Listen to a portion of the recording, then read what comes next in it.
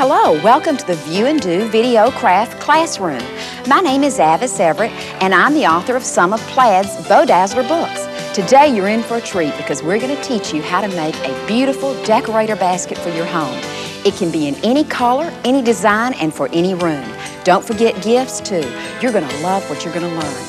You know, when I go into a craft store, sometimes I'm a bit overwhelmed. Some of the things look too difficult for me, and then some of the things look a little too simple, and I'm not even sure I want to fool with them. But when I found out about Stiffy and Mod Podge and fabric and how they all came together, I got really excited because it's easy and something that I could do.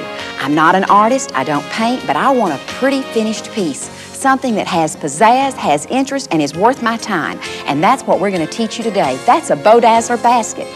You know, sometimes when people take a look at a basket like this, they're a little bit overwhelmed, and they think that the basket probably is too difficult for them. For example, they say, I don't paint, I know I couldn't create a basket like that because look at all the painted design that's on the top. And then they say, another thing I've never been too good at is tying bows, so I don't think I could make one of these baskets. But I've got great news. This is nothing in the world but a cut and paste craft. Let me show you a secret. This basket was created with this piece of chintz material. Now, it did take a yard of the fabric, and I used it in different ways. You can see the design that's on the front of the center of the fabric, and that's what I used for the design on the top of the basket. Then, all of the border print that runs down the edges is what I used for my bows. And this is the way that I created a beautiful Bow Dazzler project for my home. And this sits right in my living room and adds design and color where I had nothing before, so it really is a wonderful addition to the room. Now relax and enjoy because today you're going to learn how to create one of these baskets step by step.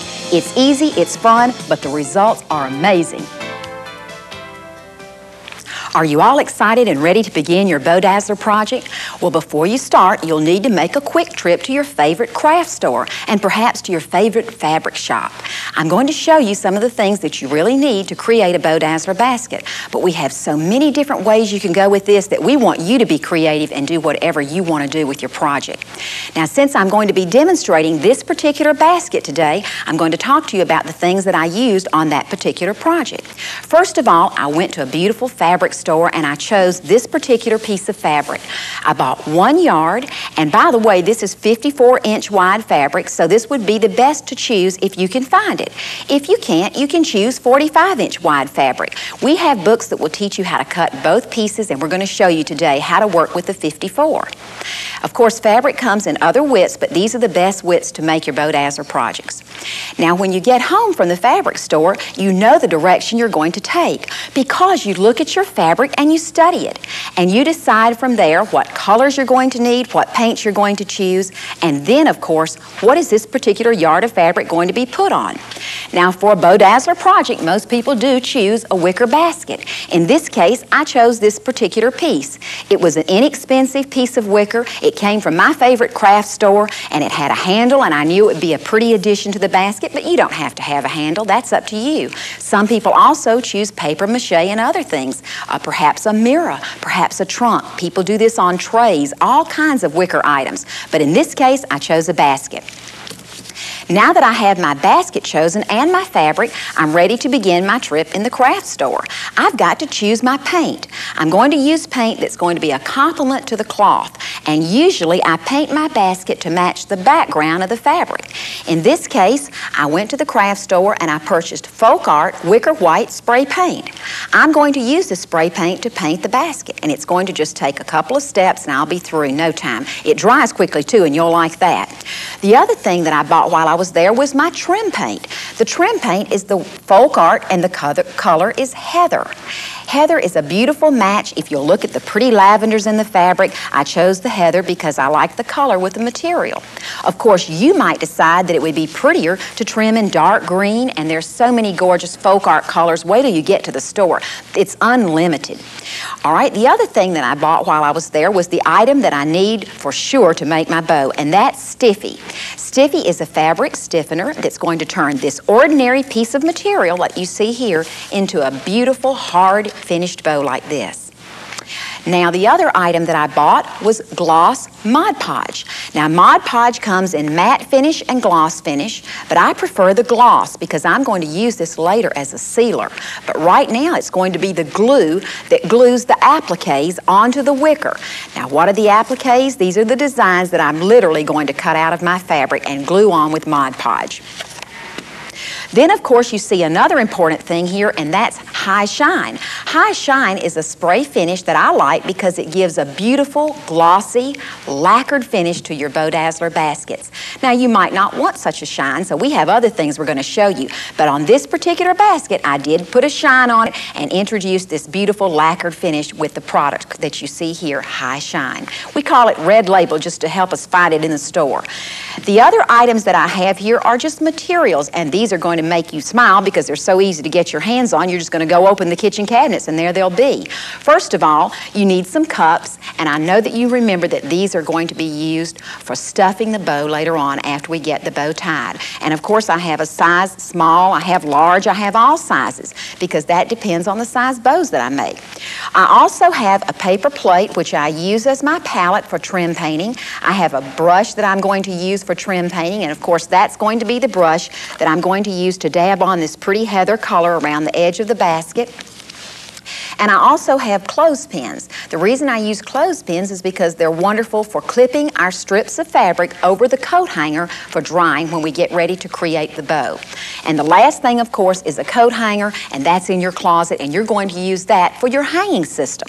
This is really all it takes to create a Bow Dazzler basket. So get all of your supplies together, get your fabric, get your wicker chosen, and it's going to be time to spray paint the project and get started.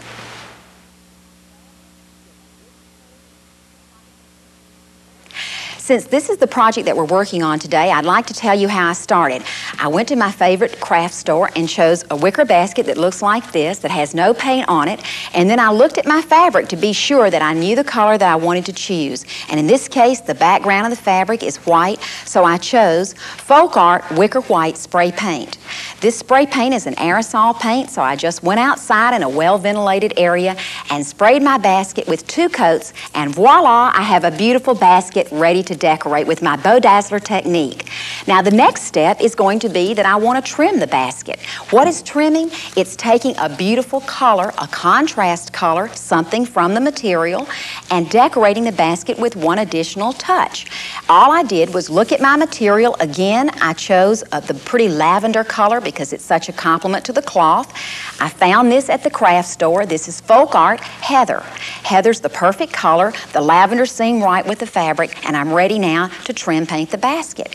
Now in trim painting the basket, I use a paper plate, and I always keep a damp paper towel nearby in case I need to do any correcting, but you want your brush to be handy, and you just put enough of the paint right onto a paper plate to use as a palette, and you're ready to begin. Just dab the brush into the paint and go over to the basket, and I usually start right here at the edge with a real light stroke. Don't be too heavy at first until you're sure you're in the right areas where you need to be. And then you want to start painting all along that ridge. Now look, I've accidentally gotten a little down onto my basket, so now I use my damp cloth and I get rid of that little bit of paint and I keep going. Because when you're working with this, it's a water-based paint, and as you go, you can clean up your mistakes. Of course, once they dry, you're going to have to repaint with a dab of white, so let's just keep it as neat as we can as we go. Now some people find this step a little difficult because they're trying to paint in a small area, and as you know, sometimes the ridges on a basket are not well defined or the rim is not well defined. So it's best just to keep an eye for where you think it would look pretty to have the color, and if you don't think you need to go down into an area, then leave it off. Like sometimes a small area like this, I will leave off as I go around and band the color. What I'm doing is trying to add this pretty contrast color all the way around the basket, but only in the areas that it will really be a compliment. So I'm going to leave off that little area there because that sticks out and might look irregular, and I won't put it there. Of course, this is up to you. You may do this step and you may leave it off. Some people aren't into the trim painting as much, but I like to just more or less trim to set off the design of the pretty appliques that are coming, and of course it will look real jazzy when you get the bow put on. Now let's take a look under here and see. Be sure I put it all through there, And I did get some accidentally in the area that I don't need it, so I'm going to go back and use my cloth and just wipe that off. Of course, I can do that until it partially dries. Once it's dry, then it's on there. Okay. Now, at times, I go all the way around the rim and just leave it. At other times, I like to paint the handle as well. And in this case, I was very energetic, and I painted the handle and the rim of the basket. And I also painted around the bottom of the basket. What I'm doing is adding that band of color around the top and the bottom just to make the piece more interesting. And this is up to you. If you have time to do that, fine. Maybe you'll only have time just to trim the handle. Whatever you choose to do, it will be beautiful.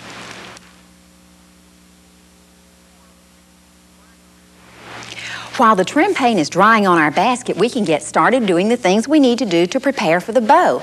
You remember that we bought 1 yard of fabric. The yard of fabric is 54 inches wide, and I like to place it on a table just to make it real easy to cut. At this point, you're going to need to cut strips of cloth. It's so simple. Look at the bow again, and let's examine why we need strips. We're going to use strips to create the loops for the bow. Of course, these are the loops. We're going to need another strip for the streamer and a small strip for the connector. But the way we begin all of this is by using long strips. So you take your fabric, place it on a table or perhaps on the floor wherever it's easy to cut and convenient, and then just do some quick measuring. I'm measuring an 8-inch wide strip, and I'm going to cut it off of either end. It doesn't matter. Now I'm going to begin my cutting in one place, at the selvage. Your goal is to cut the strips from selvage all the way over to the other selvage. These unprinted edges on each side of the fabric are the selvage, and every piece of fabric has this, whether it's 45-inch wide or 54-inch wide. Now you want to go to the end of the cloth, and you simply want to cut about an 8-inch wide strip. And I'm just going to use this little measuring tape to measure, and I'm going to come down and measure approximately 8 inches wide, and I'm going to start my first strip. And I'm going to cut straight across the strip of fabric, starting at the selvage, and if I place the fabric over in this manner, it will make it a little bit easier to cut just to keep up with what I'm doing. Just place it like this and continue to cut, and you want to cut the entire strip as you go. Just follow and cut the strip as straight as you can. Now, some people like to draw a pencil line across, and if you want to do that, that's fine, but you don't have to be so accurate or so perfect. That's why I like doing the Bow Dazzler technique, because if you get a little off with your cutting, it's not going to matter. Everything will fold nicely and still look perfect, so you don't have to be too particular. But you generally need to cut it about 8 inches wide and keep it as even as you can. This is what I have when I finish. A strip of fabric. It's 54 inches this way, it's 8 inches wide this way. Now I'm going to call this strip the streamer strip. I'm going to use this fabric to create streamers for the bow. But for now, let's just put it aside and let's do the very same procedure for one more strip. What am I going to do? Again, I go back to my fabric. I place my yardstick or ruler, or in this case, a tape measure down. And in this case, I want to cut again. Smooth the fabric up. I want to cut from selvage to selvage. And so you just measure and you cut. Again, as straight as you can, all the way across the fabric.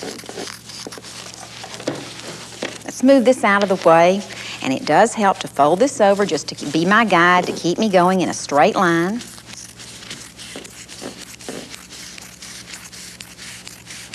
Continue across.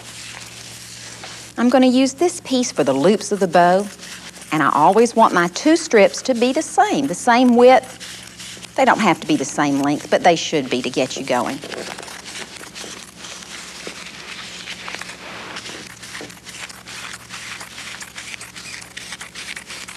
Okay, what do I have?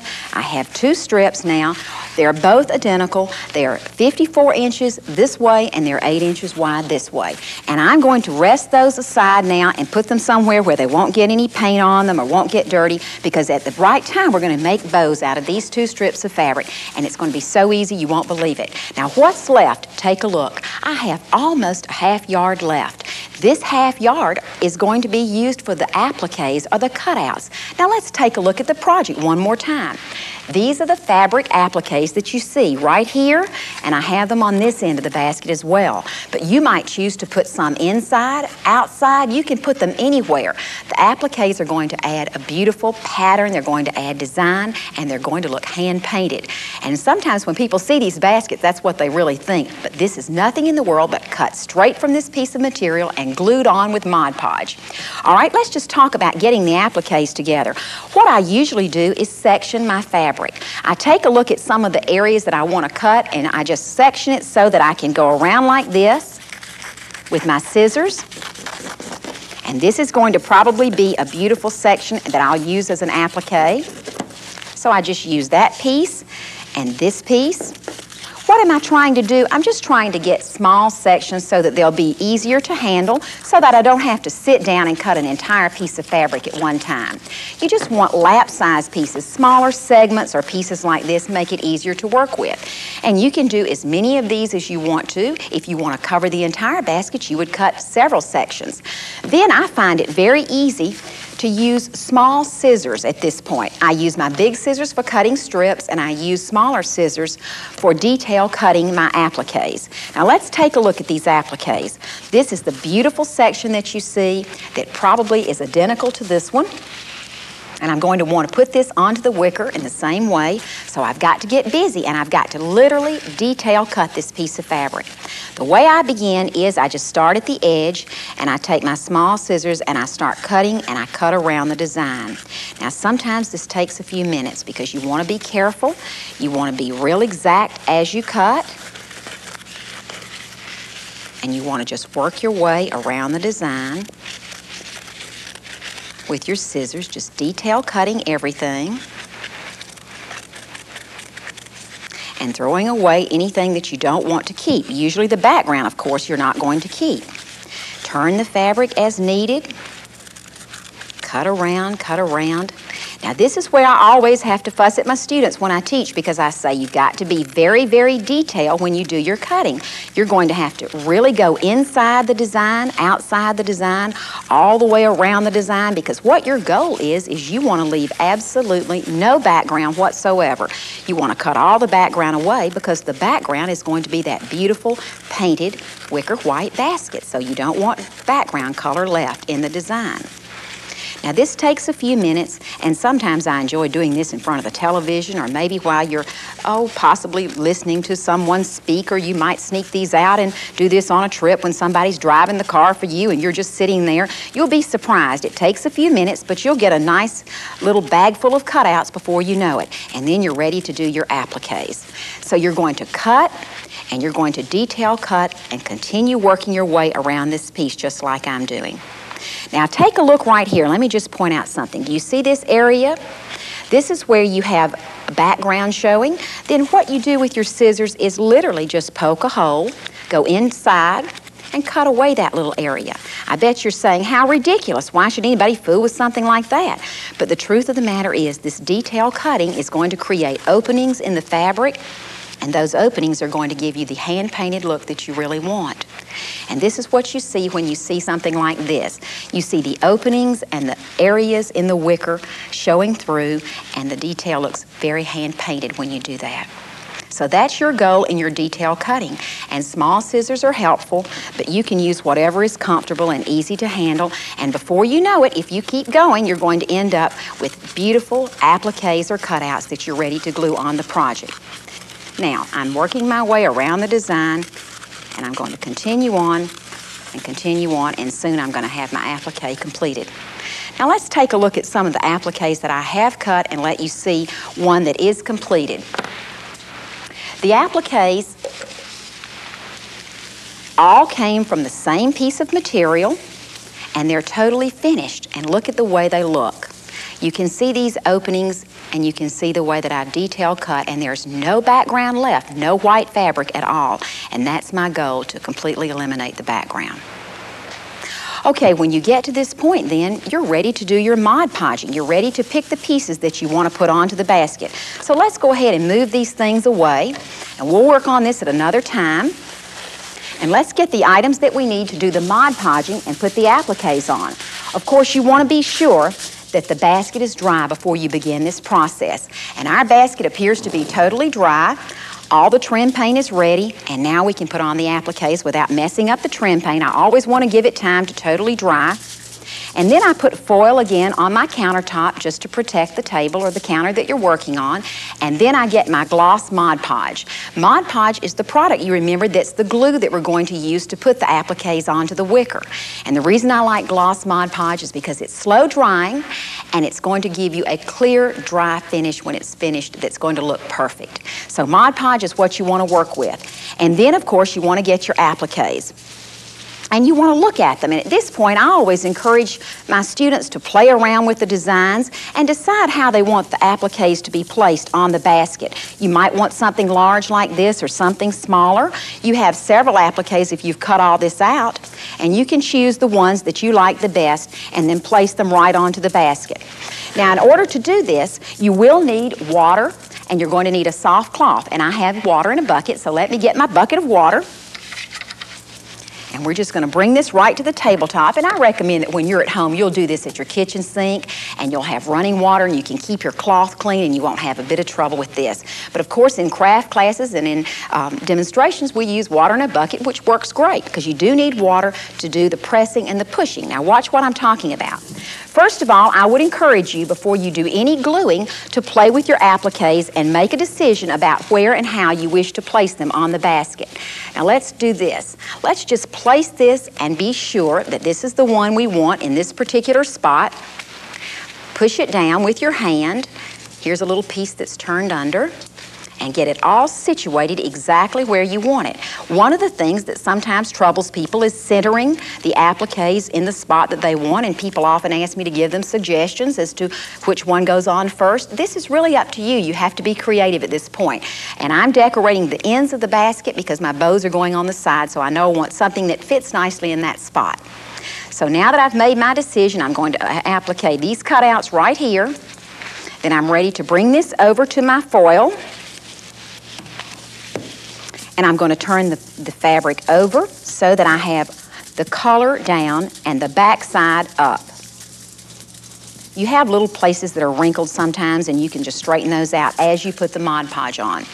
Now again, I like to work with Mod Podge because it's so successful, but one of the things I love about it is it's slow drying. And this means that it has a very forgiving spirit in letting me make my decisions about where I want things to go, and I can scoop this around even after I put it on the basket because Mod Podge dries slowly and allows me some time to make some changes. But once it dries, it's nice and tight and will look gorgeous.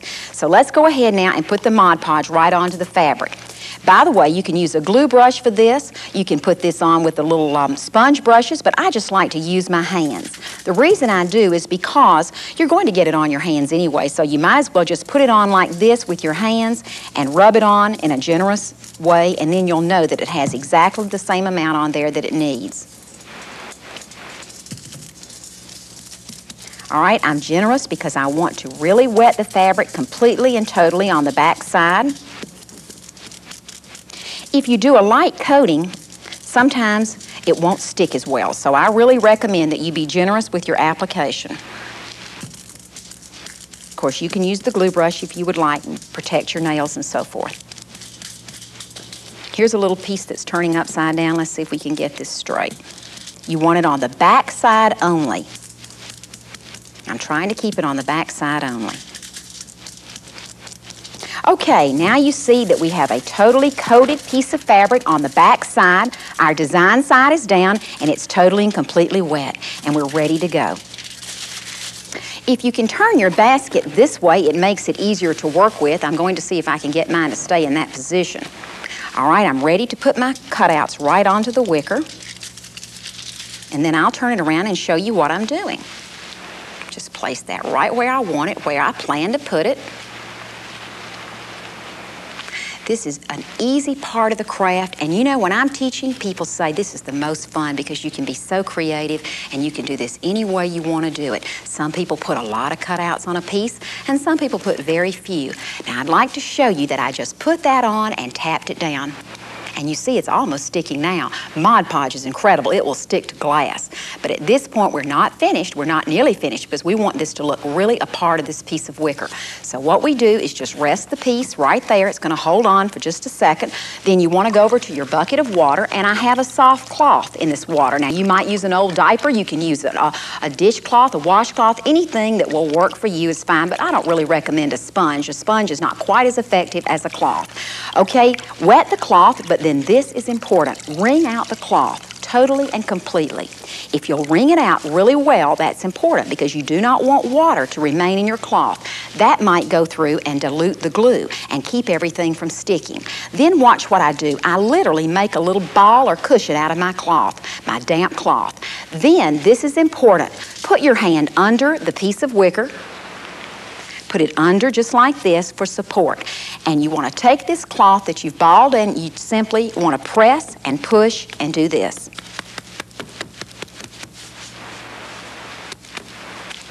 I have one little stubborn piece here. Let's see if we can get that to stick with a little bit of encouragement.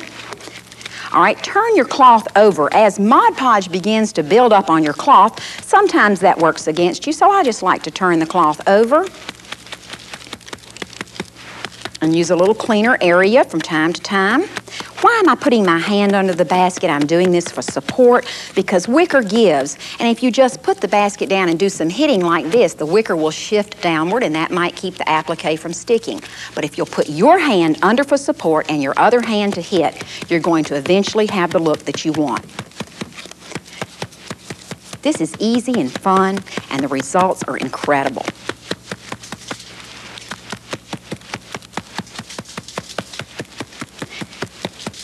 Okay, that's nice and tight, and now let you see what I've done.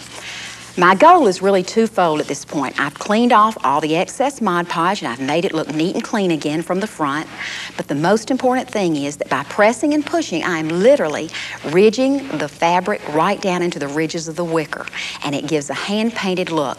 My goal is for this basket to look like this design came on it. I don't want it to look like it was glued on or put on like a decal. I want it to look a part of the wicker. And if you'll do the pressing and the pushing in the manner that I've just shown you, you'll have the exact look that you want. The ridges of the wicker will show, and the basket will look totally and completely hand-painted. And of course, you can do this all over the entire piece, or as I have done this, from one side to the other, from end to end, because I'm going to introduce my bows. Remember, they're going to go here and here, so I'm not going to put appliques or cutouts in this area. You might choose to do that, which is, of course, up to you when you create your piece.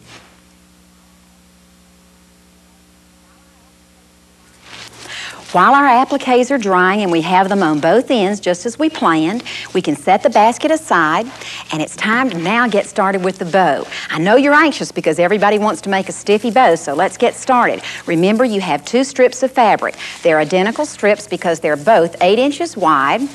Let's look again at each one. They're 8 inches wide and they're 54 inches long. And that's the way we cut them and we place them aside.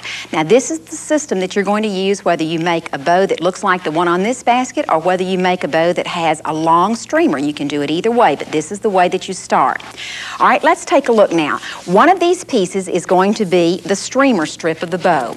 Again, would you look at the bow, and let's remind ourselves that the streamer is this section of the bow right here. It's one piece and it's under here. You're going to have a streamer strip for each side of the basket. So let's take this streamer piece and let's fold it in half and let's just cut it in half. Now by doing this, we're going to have a streamer for each side of the project. If you'll just bring the 2 ends together, again, the selvage is still there, and then take your scissors and cut the strip of fabric in half. One of these will be for the streamer on one side of the basket and one for the other side. All right, let's just rest those right there and then take a look at this strip. It's also 8 inches wide, 54 inches long, just like we showed you. And at this time, we're going to call this the set of loops. This is going to make loops for the bows. So we're going to fold this in half and cut it in half in the exact same way. This is easy. You can do this every time for this particular system of bows. Okay, you want to take these 2 now, and these are going to be loops.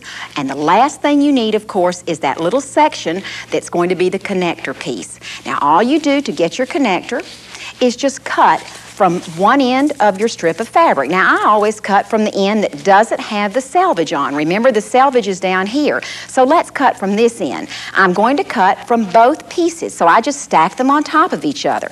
And I'm going to cut about 3 inches from the end, and I'm just going to cut down just like this. And now look what I have. I have 2 connectors, and I have 2 loops for my bow. And of course, I have my 2 streamer strips. Now, this is the way that we're going to create each of the bows, one for each side of the basket. Now, I'm going to push these aside and just rest them right there, and I'm going to start with my streamer strips. Now, I find it easier if you make your bow with a system, so always start with your streamer strip. Sometimes it's a lot longer than this, twice this long, and in this case, it's this size. But regardless, if you'll start with your streamer strip, it'll be easier. Now, the product that you're going to use, again, is Stiffy. Stiffy is the fabric stiffener that is going to change this ordinary piece of chintz material into a hardened bow like you see on our finished basket, and it will do this for you every time. It's an easy product because it's so easy to apply. It goes on like milk, and it just dries and forms a beautiful bow. So I'm going to just shake it up a little. You can shake it or stir it, just a slight amount. You don't have to do much, and Stiffy is pour out, ready to go. Now, a lot of people like to pour this into a bowl and dip the cloth in the bowl, but I find it easier to do this. If you'll just take the Stiffy and put a narrow puddle of Stiffy right down the middle of the strip of fabric, then take your hands and move this Stiffy all over the fabric.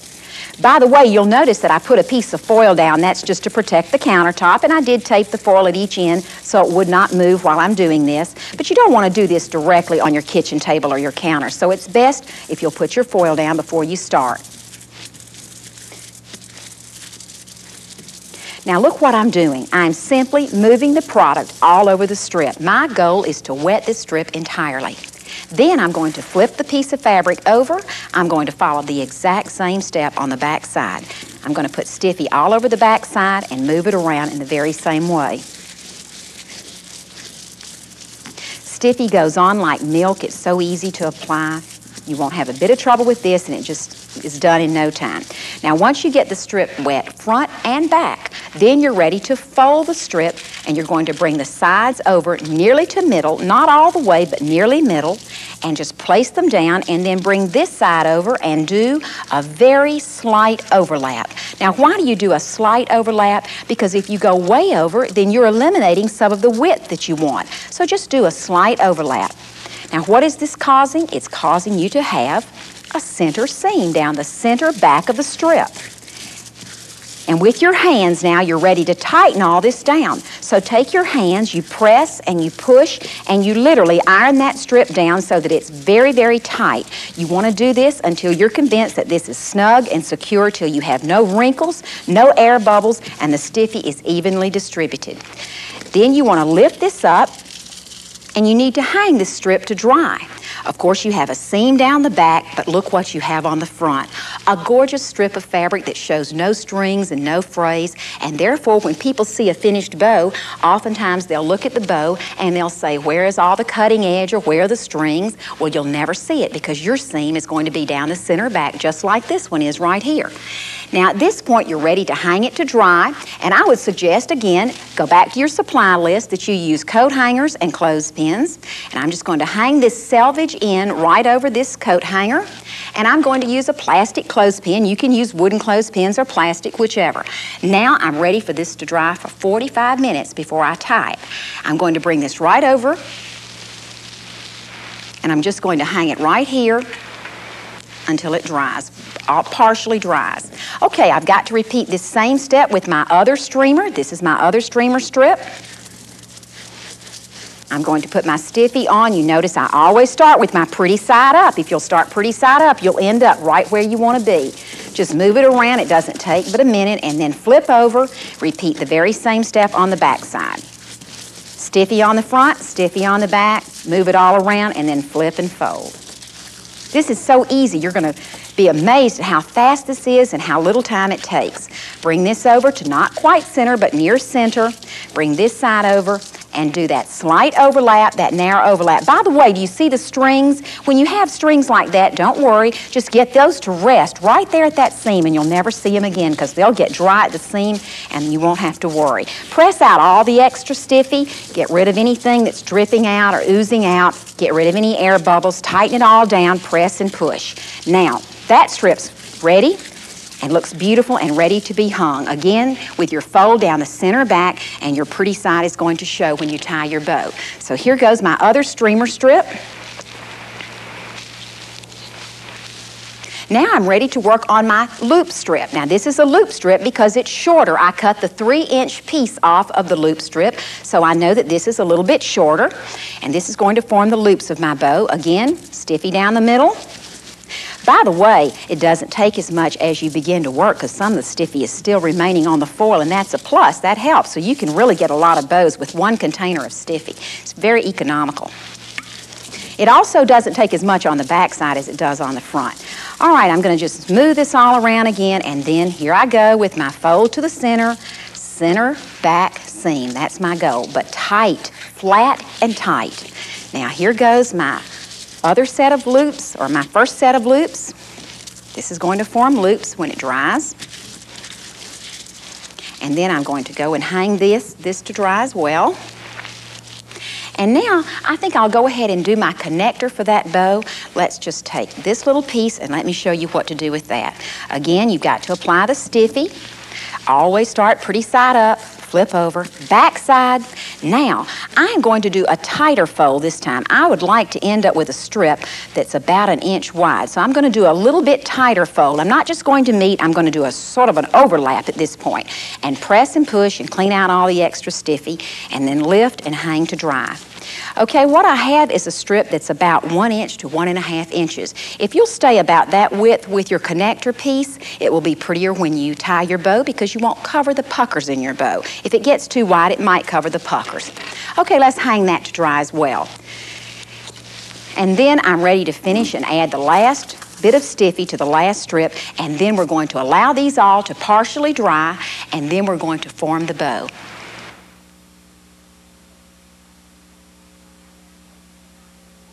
Now that our bows have been drying for 45 minutes, we can take them down and begin to work with them.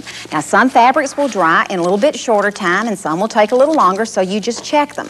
What you want to have is strips that look like this.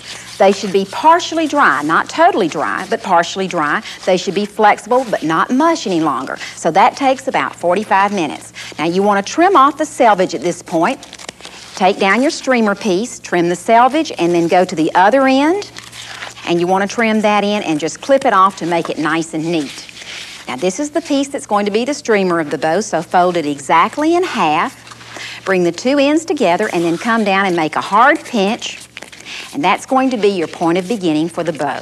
Simply put your hand inside and push across the strip, and just push across with a press, push, and gather, and push, and gather. And that's all you do to get you across the strip of fabric. Take your clothespin and clamp it right at that point at the center of the strip, and that's where you're going to build your bow.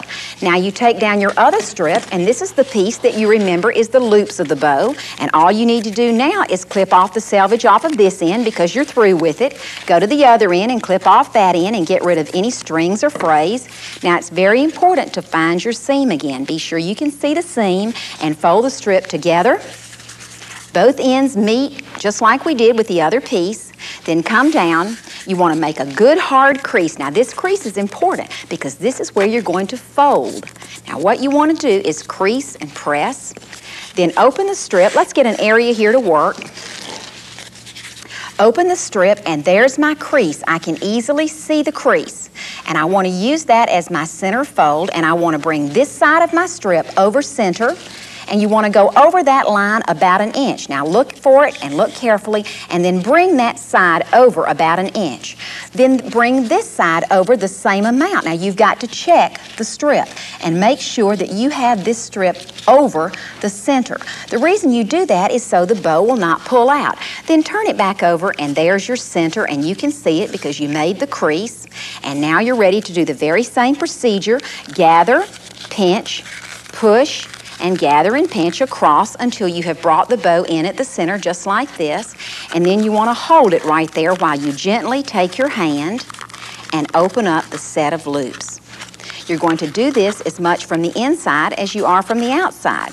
You can turn the bow over in this manner, and you're going to open up the strip. Now this is why you waited 45 minutes, so that the bow would have enough drying time to give you some pretty open loops like this. You see what you have? You have a bow that's beginning to take shape. Simply by folding the two ends to the center, this is the way you create the set of loops that we keep talking about. Now what you have is a streamer, a set of loops, and don't forget, go back to the coat hanger and get your connector, and that's the little piece that you're going to use to wrap the bow. You can put Stiffy on the back to re-wet it if you want to, but I'm going to use a hot glue gun to secure mine today, just to make it easy. Now you're ready to tie the bow. Simply lift the streamer into your hand, remove the clip, and all you do at this point is flatten down the streamer so that you can sit something on top conveniently. You just want to push it down and flatten it down.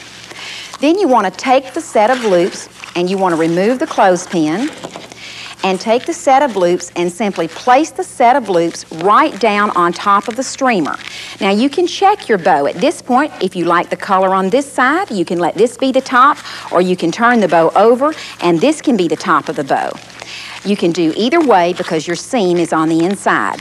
Now you have to smush the bow together at this point. Literally flatten it down and smush it together. Hold it with one hand. Open up your loops again just to make everything look neat and nice. And then you go to your little connector piece, and all you do is take this connector, you place it in the center of the entire bow, and then you want to put your thumb over to hold it. This is sort of like a clamp. It just holds it in place.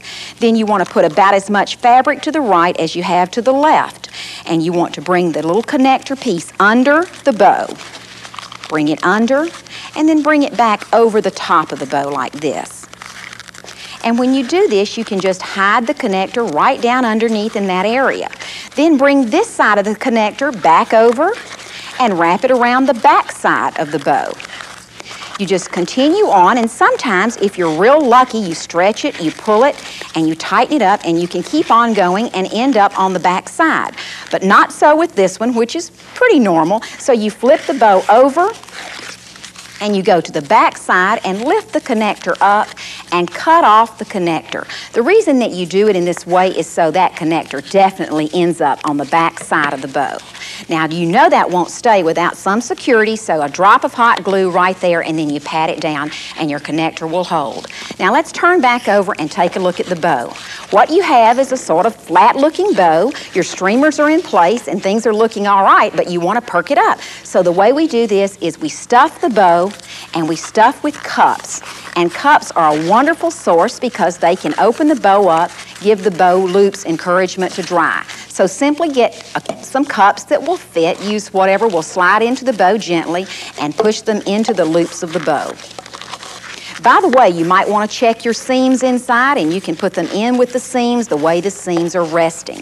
Now, you want to take a clothespin or something to secure that connector until it dries a little bit, and you can go back and rehang this bow on your coat hanger again, or just rest it on a table and allow it to dry with the cups in for maybe 15 or 20 minutes. That's about how long it takes before it's ready to hot glue right onto the basket.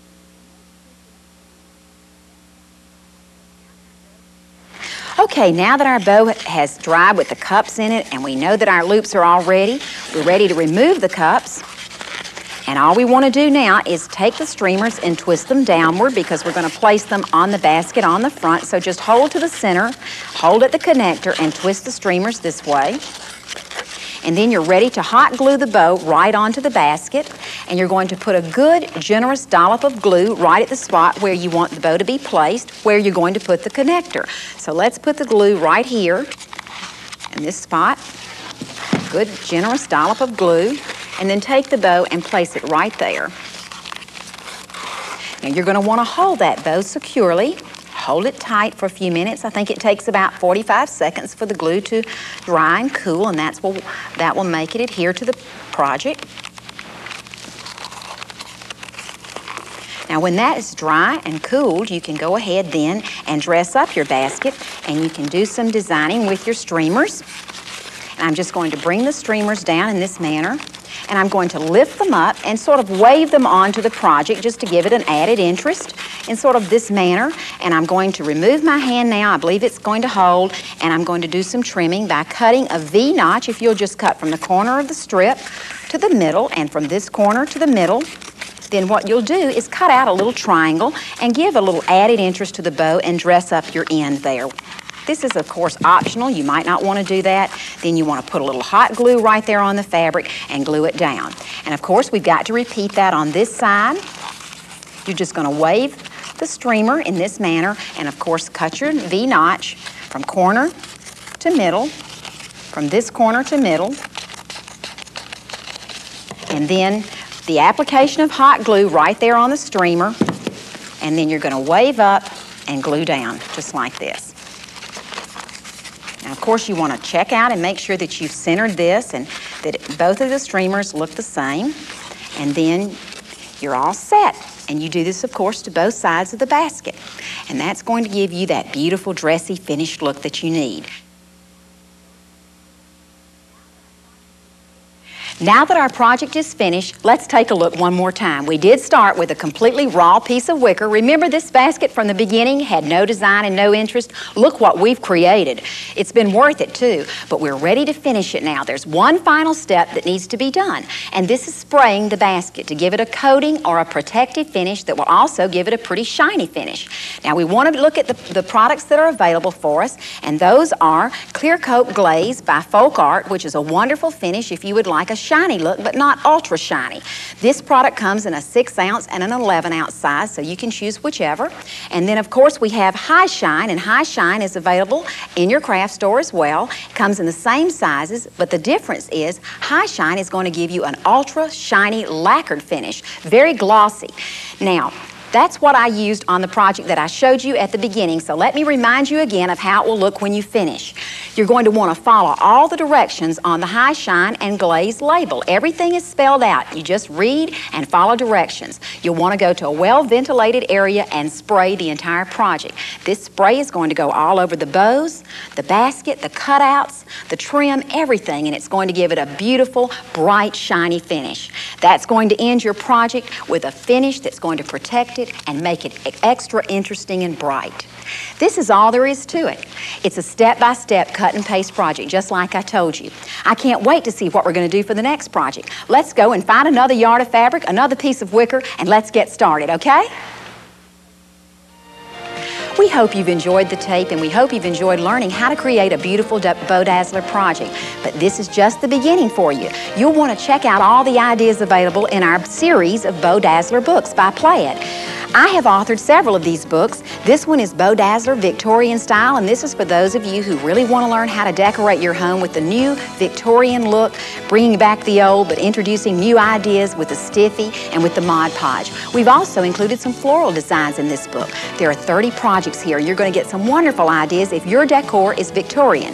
Now, if you like country design, don't miss Bow Dazzler, The Country Look.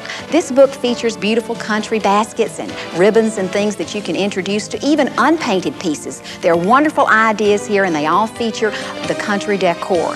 And also this book, which features Bow Dazzler in your home. Now, this is my favorite because it was photographed in Atlanta at the Street of Dreams. And in this book, we're going to teach you how to create beautiful napkin rings and portrait bows which hang over pictures in decorator rooms. And you're going to get a magazine style with this book. It shows you room after room of beautiful Bow Dazzler baskets featured in room settings. You'll have a ball, the fabrics are gorgeous, and you'll get lots of good ideas. Now, this is your basic Bow Dazzler set of directions. This is what your tape was taken from today. So if you need to get a book to help you follow along after the tape is over, then you'll want to get your Bow Dazzler book, the light blue cover, and this will be all the information again for you that you've studied today in your tape. And don't forget this book, which is Cindy Ozarzak's book on Bow Dazzler Ruffles and Roses. Cindy also has wonderful ideas on how to create beautiful ruffles like you see on this piece right here using Stiffy, and of course she adds the Stiffy bows.